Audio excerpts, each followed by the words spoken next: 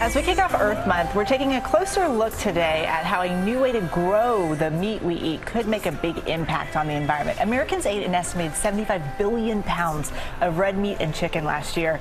But what if some of that meat was not raised on farms, but in high-tech facilities? Scientists say it can mean fewer greenhouse gas emissions and just a fraction of the land and water use. Our Devin Dwyer joins us now with a look. Devin, good to see you. Hey guys, it's called cultivated meat, real beef and chicken grown from animal cells in large tanks.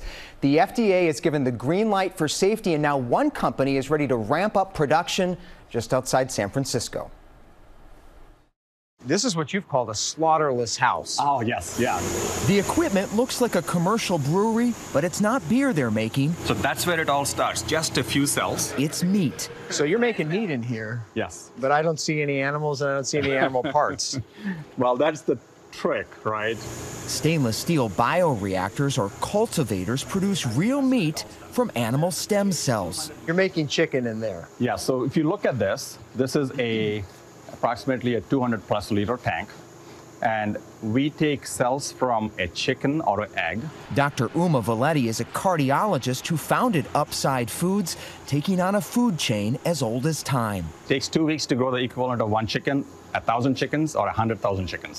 So you're saying in this factory you can make more meat faster and cleaner than an average farmer? Well, ultimately, yes. But first, the technology costing billions of dollars to fine-tune will need even more investment to scale up. We saw how cells kept on ice can be replicated on a large scale, fed a mixture of vitamins, fats, sugars, and oxygen in tanks, growing into tissues of chicken. Farmers have been growing meat for generations. What problem are you solving here? The demand for meat is continuing to grow and double, and we just don't have enough resources nor ability to continue to grow that much meat.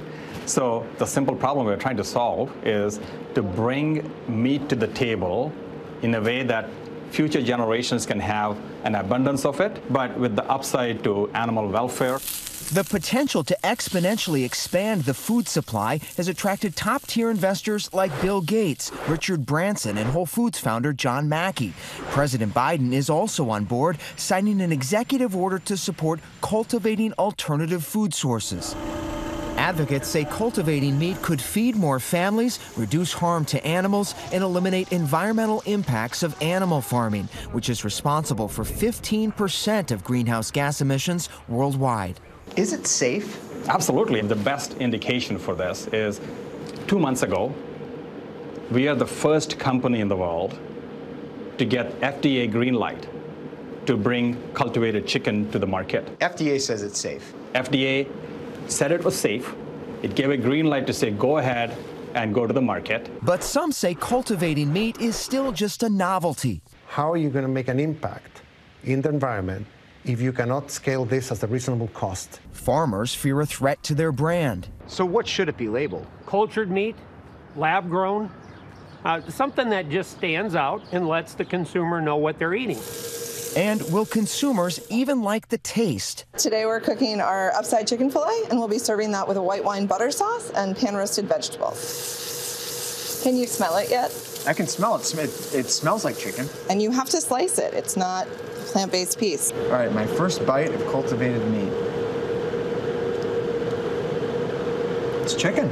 Cultivated chicken could soon be on restaurant menus in California and then possibly store shelves for a premium price in a few years. You've called this a watershed moment. Yeah, people are buying meat right now, despite how it's made. What if we can make the process more kinder, caring, healthier, nutritious? I believe nearly everybody will get behind it. Now, before cultivated meat can go on sale in grocery stores, the USDA has to approve a label for the products. What are they going to call it? That could come anytime, guys, and I am told they expect it to get approved sometime this year. And then the big question is, would you buy it?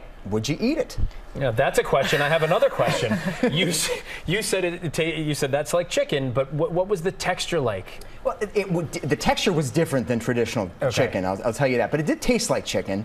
And the interesting thing is, scientists say that cultivating meat, they can actually control the fat content in it, so they can make it healthier, less saturated fat, no cholesterol, and then there's no antibiotics, no growth hormones when they put it in those tanks. So potentially, if you're into that kind of meat, it could be better for you.